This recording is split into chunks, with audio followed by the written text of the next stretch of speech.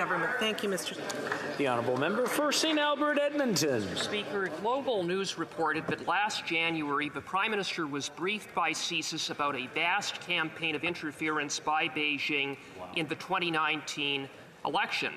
After 2 weeks of silence, suddenly and narrowly, the Prime Minister claims that he was not briefed about candidates. But that, of course, does not address the broader question about whether the Prime Minister was briefed about Beijing's interference.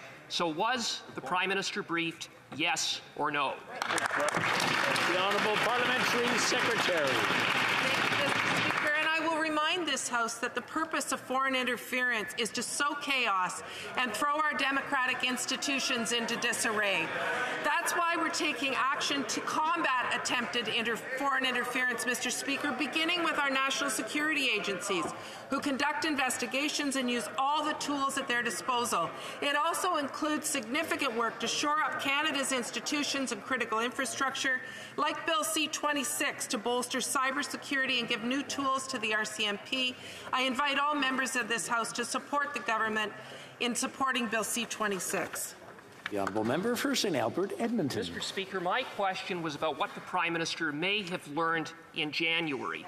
Non-answers like that and incomplete information from the Prime Minister after 2 weeks of silence hardly instill confidence that the Prime Minister is being open and transparent with Canadians. So again, with respect to January, was the Prime Minister briefed? Did he receive intelligence memos? What does he know about Beijing's interference? Hear, hear. Hear, hear. The Honourable Parliamentary Secretary.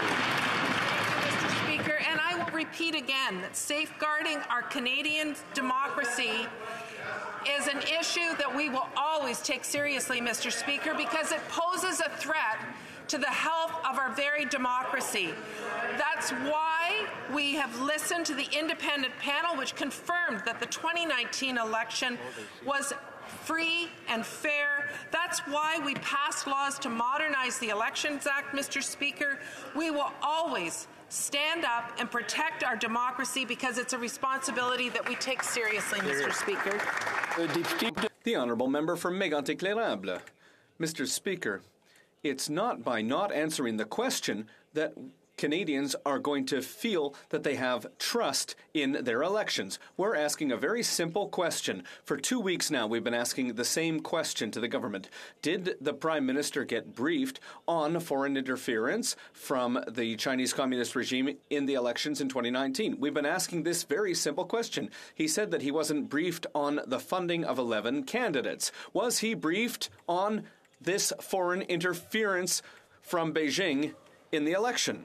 Parliamentary Secretary. Thank you, Mr. Speaker. And I will repeat what I have been saying in this House numerous times, that we need to take a step back and remember what the purpose of foreign interference is.